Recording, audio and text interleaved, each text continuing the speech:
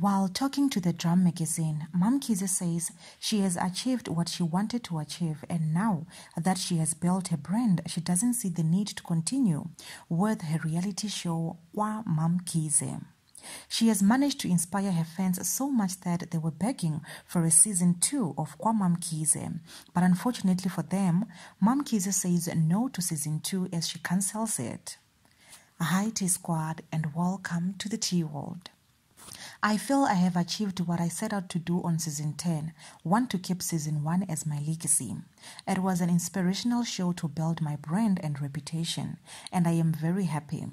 I did not expect that people fall in love with Mamkhize, but they did, and it's time to let go. There's no need for season 2.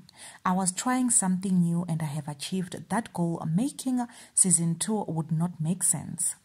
T-Squad, now that she has built her brand, she is now appearing on Uzalo and has backed herself a role of a rich woman just like her day-to-day life. There you have it, T-Squad. There is no more Kwa Mamkhize. That's it for now, T-Squad. Do leave your comments down below. I love you.